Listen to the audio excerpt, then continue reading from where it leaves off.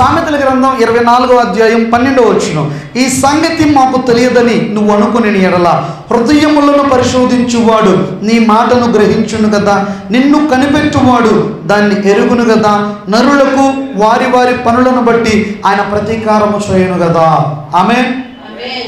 So if your church didn't know that they needed to do works, but suddenly you teach them, they will be held accountable for that. Because God knows if you didn't know this, He will not judge you for something that you didn't know. ఇప్పుడు నీ సంఘానికి తెలియదండి ఏ విధమైన క్రియలు చేయాలో, ఆ క్రియలను నువ్వు వారికి బోధించలేదు. మరి తెలియని క్రియలు వారు చెయ్యనందుకు దేవుడు వారికి తీర్పు తీర్చడం, ఎందుకంటే వారికి తెలియదు. అలాగే నీవు ఎరుగని దానిని నువ్వు చెయ్యనందుకు నీకు తీర్పు తీర్చడు, ఎందుకంటే నీకు తెలియదు కాబట్టి నువ్వు చెయ్యలేదు. Says in Ecclesiastes 3:17, I said in my heart, God will judge the righteous and the wicked, for there is a time there for every purpose and for every word. ప్రసంగి గ్రంథం 3వ అధ్యాయం 17వ వచనం ఈ రీతిగా సెలవిస్తుంది, ప్రతి ప్రయత్నమునకును ప్రతి క్రియకును తగిన సమయం ఉన్నదనియు నీతిమంతులకును దుర్మార్గులకును దేవుడే తీర్పు తీర్చుననియు నా హృదయములో నేను అనుకుంటుని. In the book of Ecclesiastes we learn that there are 28 different times that are mentioned. ప్రసంగి గ్రంథంలోనంటండి 28 రకాల కాలాలు ఉన్నాయంటండి.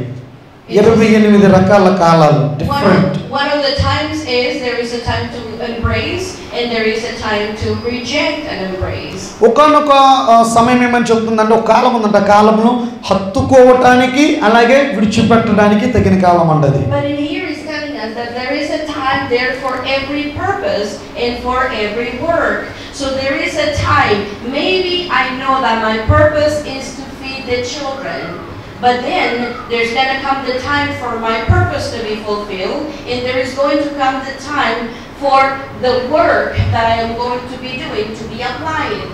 We need to learn to listen to the Lord and to appoint the correct time for us to do what we need to do. ఇక్కడ మనం చదువుకున్న 17వ వచనం ప్రకారంగా చూస్తే ప్రతి ప్రయత్నమునకును ప్రతి క్రియకును తగిన సమయం ఉంది. అంటే నీ జీవితంలో పిల్లల్ని పోషించడానికి, చిన్న పిల్లలుగా ఉన్న వారిని పెంచడానికి ఒక సమయాన్ని ప్రభువు నీకు పెట్టాడు. ఆ సమయమందు అది తగింది. అలాగే నీకు ఒక వయసుకి లేదా ఒక సమయానికి దేవుడు నీకు తగిన పనిని దేవుడు కేటాయించినప్పుడు దానికి తగినట్లుగా నేను ఆ పని చేయాలి. ఆమేన్. Samuel was called to anoint kings, but he did not begin anointing kings when he was a child under the care of the priest.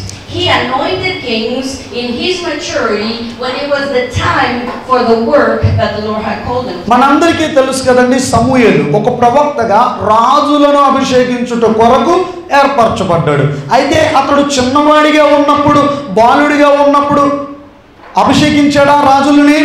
కాదు కదండి. అతడు యాజకుడి కింద చిన్న వయసులో ఉన్నప్పుడు ఆ పని చేయలే.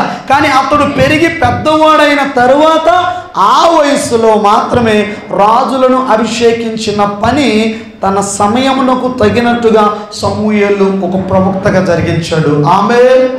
This is why we need to tell our people, wait until the maturity of your calling, wait under my care, because if you leave before time, you are going to be out of purpose and out of time, and you are going to fail. అందుచేత ప్రియ సేవకులారా, మన సంఘములో ఎవరైనా సేవ చేయాలి అని త్వరపడుతుంటే, పరిచర్య కొరకు సిద్ధపడుతుంటే వారిని మీరు హెచ్చరించాలి. అమ్మా, కొంచెం సమయం ఆగు, ఎదురు చూడు, ప్రభువు నిన్ను పిలిచే వరకు నువ్వు ఎదురు చూడు, లేదంటే ఆయన పిలుపుకు భిన్నముగా ఎక్కడో ఒక చోటను పడిపోతావు.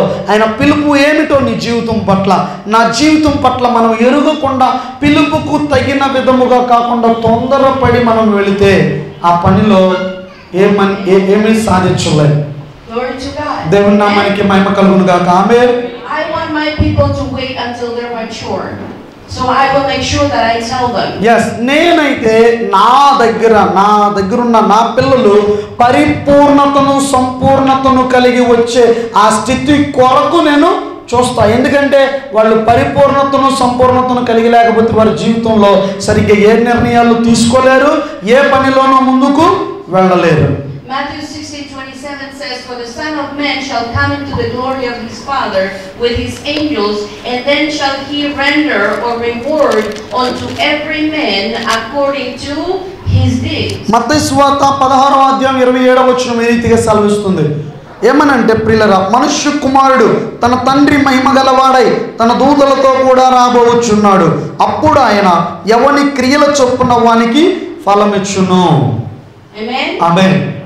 Now, when we have our people in the church and the Lord called me as a pastor to do something, I will enable their hands in order to get them to work into what has told me to do with the church. And this is why Ecclesiastes 9:10 says, సంఘమందు దేవుడు నాకు ఒక పనిని అప్పగించి ఒక పని చేయమన్నప్పుడు నేను ఆ పనే చేయాలి.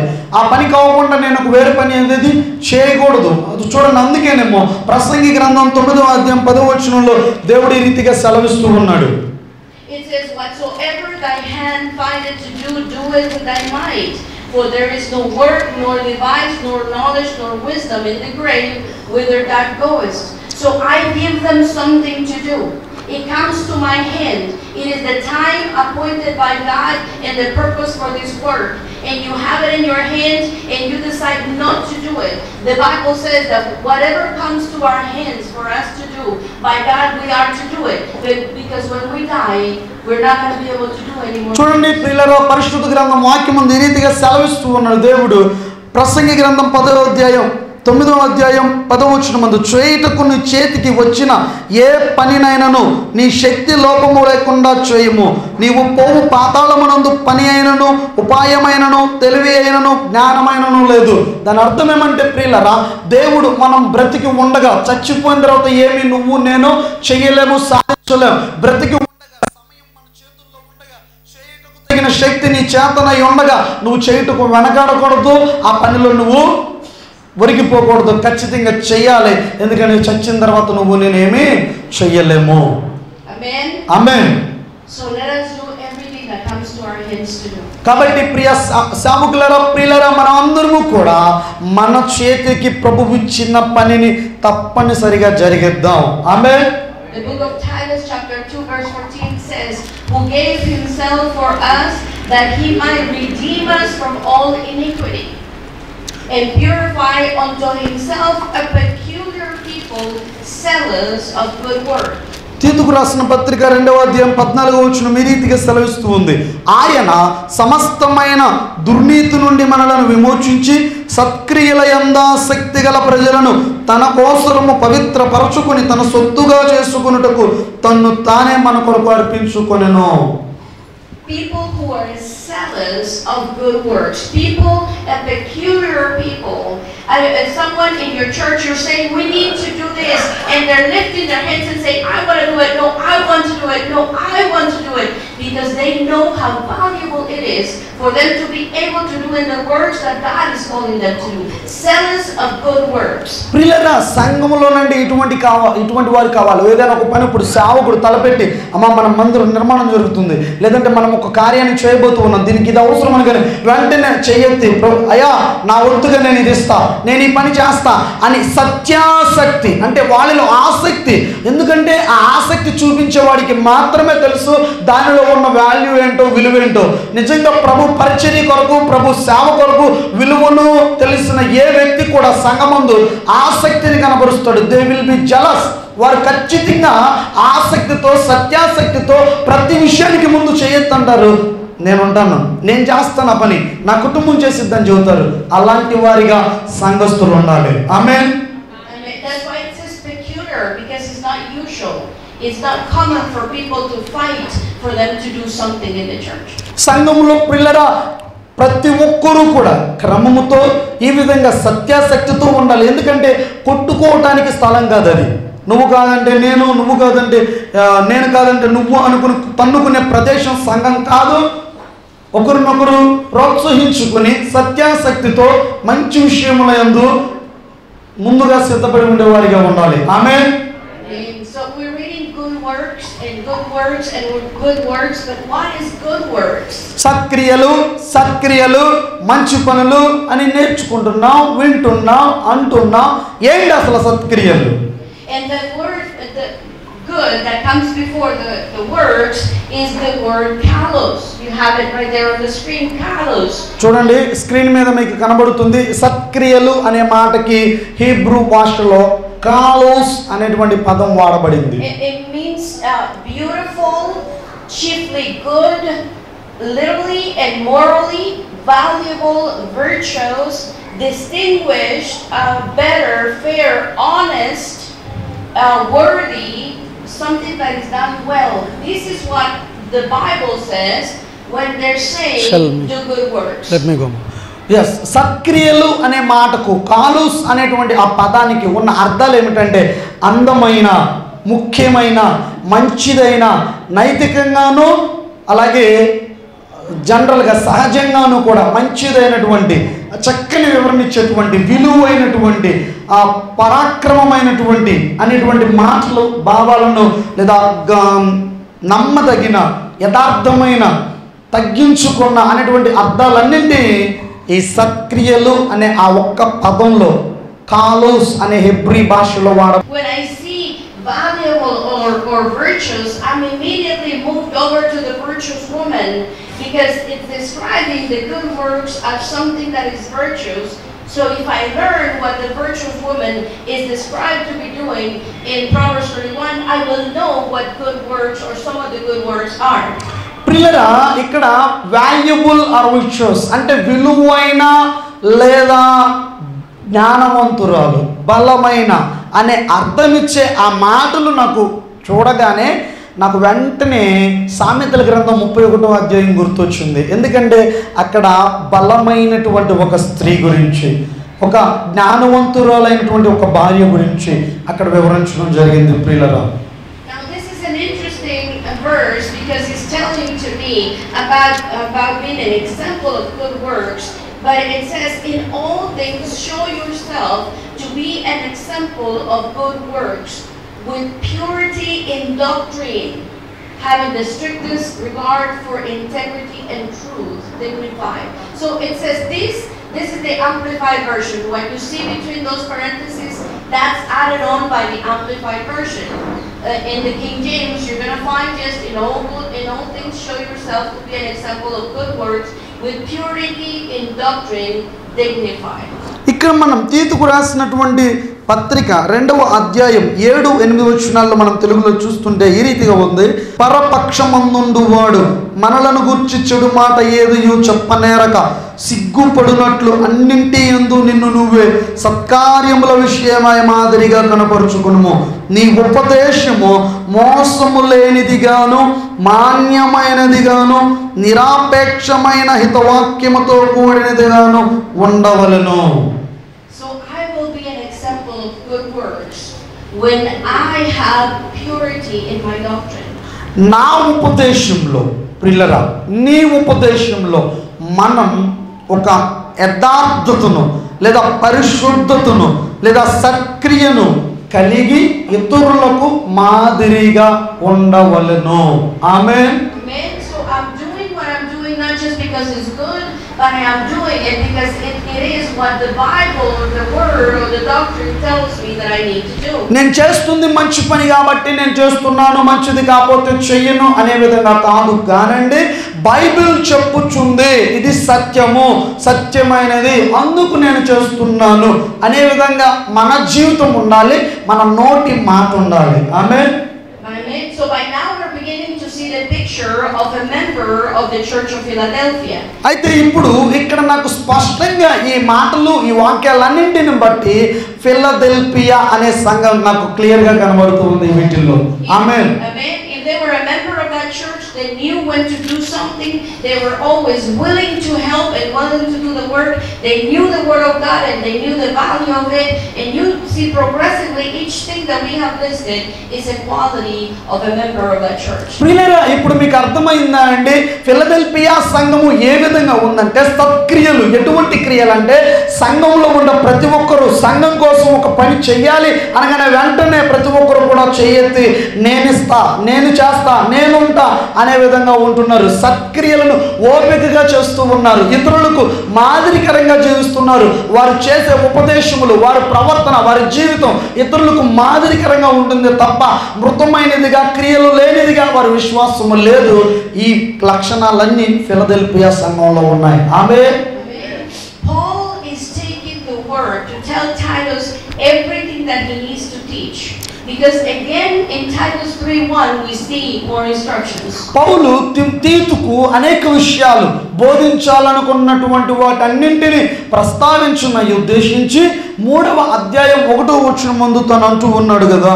Because another quality that the member of the Church of Philadelphia needs to have is obedience. Philadelphia అనేటువంటి సంఘము కలిగి ఉండవలసిన మరొక ముఖ్యమైనటువంటి లక్షణం ఏమిటంటే it says put them in mind to be subject, put them in mind to be obedient to principalities and powers, and to obey magistrates, to be ready for every good work. అధిపతులకును అధికారులకును లోబడి విధేయులుగా ఉండవలననియు ప్రతి సత్కార్యము చేయుటకు సిద్ధపడి ఉండవలననియు మనుష్యులందరి ఎడల సంపూర్ణమైన సాత్వికమును కనుపరుచుచు ఎవరిని దూషింపక జగడ మాడని వారును శాంతులనై ఉండవలననియు వారికి జ్ఞాపకము చేయము. Amen. Amen. Now in verse 8 8వ వచనం ముందు మనం చూస్తే ప్రియులరా, it says, this is a faithful saying, and these things I enjoin, that thou affirm constantly, that those who have believed in God might be careful to maintain good works. These things are good and profitable unto men. ఈ మాట నమ్మదగినది గనుక దేవుని యందు విశ్వాసముంచిన వారు సత్క్రియలను శ్రద్ధగా చేయుటయందు మనస్సుంచున్నట్లు నీవు ఈ సంగతులను గూర్చి దృఢముగా చెప్పుచుండవలనని కోరుచున్నాను. ఇవి మంచివియు మనుష్యులకు ప్రయోజనకరమైనవియునై ఉన్నవి గాని. So we need to maintain them. కాబట్టి మనం వీటిని కలిగి జీవించాలి. It's not doing once or for a little while, is maintaining the good work. ఏదో ఒక్కసారి లేదా కొంతకాలం వాటిని కలిగి జీవించటం కాదు కానండి, బ్రతికినంత కాలం వీటిని మన జీవితంలో అభ్యసిస్తూ అనుదినం మనం కలిగిన వారమై ఉండాలి. But Paul is telling Titus, this is a faithful saying, and these things I'm joining with you to affirm constantly.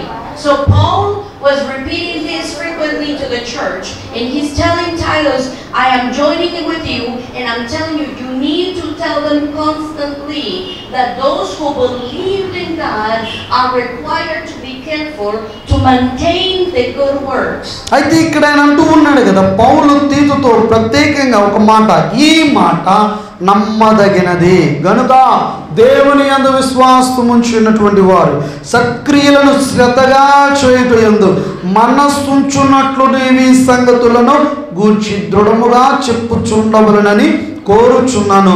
ఇవి మంచివియు మనుషులకు ప్రయోజనకరమైనవియు ఉన్నవి.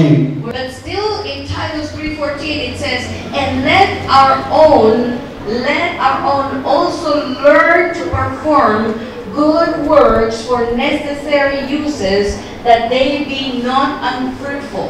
అయితే ఇక్కడ 14వ వచనం ముందు ఇలా ఉంది, మనవారును నిష్ఫలులు కాకుండా నిమిత్తము అవసరమును బట్టి సమయోచితముగా సత్క్రియలను శ్రద్ధగా చేయుటకు నేర్చుకొనవలెను. So this is very important because it says, let our own. I need to let my own people know that they need to perform good works that have necessary uses, so that they're not unfruitful. This morning I had a meeting with one of my pastors, one of our pastors here in India. He's visiting you in this area.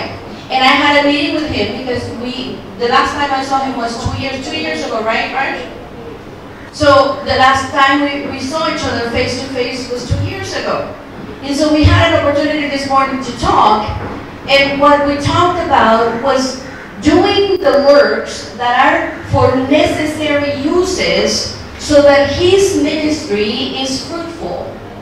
ఇక్కడ మనం చదువుకున్న 14వ వచనం మంది అంటున్నారండి, మనవారు నిష్ఫలులు కాకుండా ఉండాలంటే అవసరమును బట్టి సమయోచితముగా సత్క్రియలు చేసే విషయంలో శ్రద్ధగా ఉండాలి. I need necessary and that are going to be fruitful. If I do something and I work hard all the time and I go through 3, 4, 5 years and there is no fruit, I need to find out what is necessary for my work to be fruitful. చూడండి ప్రియులారా, 2 సంవత్సరాల క్రిందట కలిసిన వ్యక్తిని ఈ రోజు కూడా చెప్పే మాట ఏంటంటే చేసే క్రియలు సత్క్రియలై ఉండాలి. వాటిని సత్క్రియలుగా నువ్వు కలిగి లేకపోతే, మనం కలిగి చేయకపోతే చేసే నా ఈ పనిలో ఫలభరితమైనటువంటి పంట నీకు ఉండదు. మనం చేసే పని ఫలవంతంగా ఉండాలంటే, నిష్ఫలులు కాకుండా ఉండాలంటే సత్క్రియలను శ్రద్ధగా చేయాలి. ఆమేన్.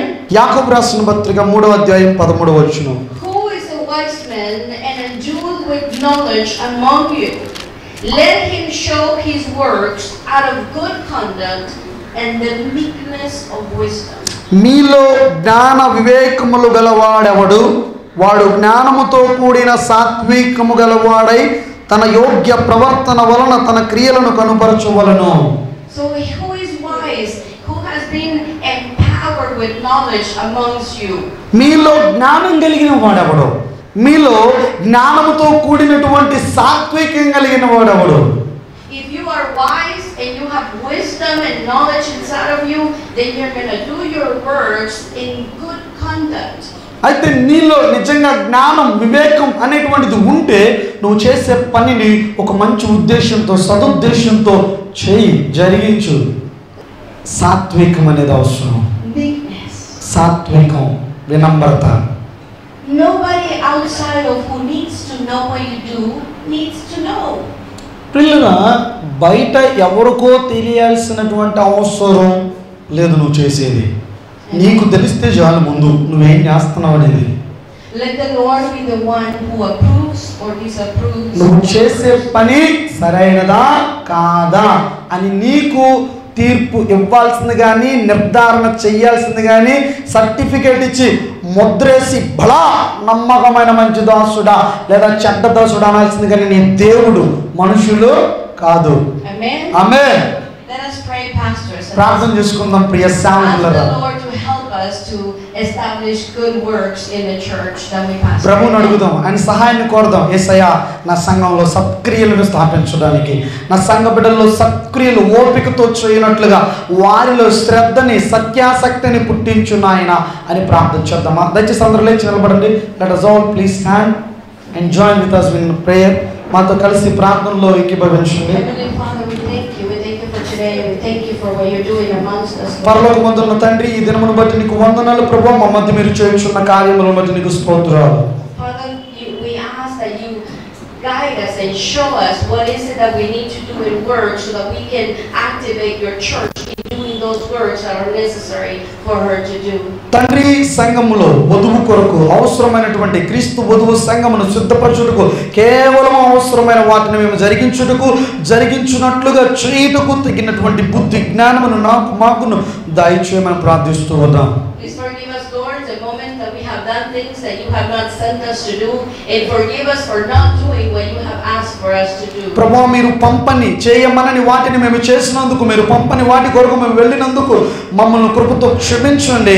అయితే నీవు పంపిన పనిలో ఏవైతే చేయమని కోరావో అట్టి వాటిని చేయనట్లుగా, అట్టి పిలుపుకు లోబడినట్లుగా జీవించే జీవితాలను, అట్టి అనుభవాలను మాకు దయచేయండి. Forgive us, Lord, if we have been proud and boasted about the works that you have prepared for us to do. ప్రభువా, నీవు మా కొరకు సిద్ధపరిచినటువంటి పనిలో మేమేమన్నా గర్వాన్ని, అతిశయాన్ని కలిగి ఉంటే దయతో మమ్మల్ని క్షమించండి. Father, I present the church that I'm shepherding before your eyes. తండ్రి, నేను నాకు అప్పగించిన సంఘము పట్ల నేను కాపరిగా ఉంటున్న ఆ సంఘాన్ని నీకు అర్పిస్తున్నానయ్యా, నీ ముందు ఉంచుతున్నాను. Father, please bless every single member by name. ప్రభువా, ఇక్కడున్న ప్రతి ఒక్క వ్యక్తిని పేరు చొప్పున దీవించండి. Help me to mold them and train them and teach them. వారిని కట్టుటకు, వారిని నైనా నీ సన్నిధిలో నడిపించుటకు, బలపరచుటకు, నీ వాక్యమును బోధించి సరిచేయుటకు నాకు సహాయం చేయండి. Allow me to show them your true love through the works that I do in them. ప్రభువా వారిలో నువ్వు చేసే కార్యాలలో నీ ఉన్న దాగి ఉన్న నీ నిజమైన ప్రేమను వారు చూచున్నట్లుగా వారు చూసే విధముగా నేను చేయనట్లుగా నన్ను మీరు అనుమతించండి. Father, examine my heart and show me what I don't see so that I can ask for forgiveness. తండ్రి ఎక్కడైతే వేటినైతే నేను నాలో చూడలేకపోతున్నానో నన్ను నేను పరీక్షించుకోనలేకపోతున్నానో ఆ విషయంలో నేను చూచున్నట్లుగా నా కన్నులను తెరిచి నన్ను నడిపించు తండ్రి. Test my word, Lord, and let it be bold before you, Father. ప్రభువా నేను ప్రకటించే ప్రతి మాటను మీరు పరీక్షించి నా తండ్రి నీవు నా ముందుండి ఆ మాటను ప్రకటింపజేసి నడిపించండి. Allow me to walk in the thickness of knowing that you prepared ahead of time what I am doing now, so it is your work that I do. ప్రభువా నీవు నా కొరకు సిద్ధపరిచినటువంటి ఆ సమయమునకు అసలైన సిసలైన ఆ సమయము వరకు కూడా నేను నమ్మకముగా ఉండి ఆ పనిని జరిగించున్నట్లుగా నన్ను నడిపించు నాయనా. ప్రభువా నీవు ఒక్కడవే తండ్రి నన్ను నడిపించేది తగిన వాడవు సమస్త అర్హతకు. నీకు మాత్రమే నా తండ్రి నేను సేవ చేయాలనుకుంటున్నాను. ప్రభువా నిన్ను మాత్రమే నేను ఆరాధించి సేవించాలనుకుంటున్నానయ్యా. ప్రభువా నా యొక్క జీవితమందు అయ్యా నీకు సేవ చేయుటకు నాకు కృపనివ్వు. నన్ను పరిశుద్ధపరచు తండ్రి. ప్రభువా నన్ను పవిత్రపరచు నాయనా. నా ప్రేమను తిరిగి నూతనముగా నాలో పుట్టించయ్యా. ప్రభువా నీ చేత బలా అనే సాక్ష్యాన్ని పొందుకునే విధంగా నన్ను చేయ తండ్రి. ప్రభువా నీకు సమస్తమును మహిమను ఘనతను చెల్లించి నిన్ను ఆరాధిస్తున్నాను తండ్రి. యేసు నామములో ప్రార్థిస్తున్నాను తండ్రి. యేసు నామములో ప్రార్థిస్తున్నాను తండ్రి. ప్రభువా సేవకులుగా మేము నిన్ను ఆరాధిస్తున్నాము. నీవు మమ్మల్ని పిలుచుకున్నందుకు వందనాలు. యేసు నామములో అడుగుచున్నాము తండ్రి. ఆమేన్ ఆమేన్. దేవుని నామమునకు మహిమ కలుగును గాక. ప్రకాశించే ఆ దివ్య సియోనులో గనుడా నిన్ను దర్శింతును. కలలోనైనా అనుకోలేదు నాకింత భాగ్యము కలదని. కలలోనైనా అనుకోలేదు నాకింత భాగ్యము కలదని. ఆరాధనా ఆరాధనా ఆరాధనా నీకే ఆరాధనా. ఆరాధనా నీకే ఆరాధనా. ఆరాధనా నీకే ఆరాధనా. ప్రకాశించే ఆ దివ్య సియోనులో గనుడా నిన్ను దర్శింతును. వేవేళ దూతలతో నిత్యము పరిశుద్ధుడు పరిశుద్ధుడని. వేవేళ దూతలతో నిత్యము పరిశుద్ధుడు పరిశుద్ధుడని. నా తండ్రి నీ సన్నిధిలో దీనుడనై నిన్ను దర్శింతును. నా తండ్రి నీ సన్నిధిలో దీనుడనై నిన్ను దర్శింతును.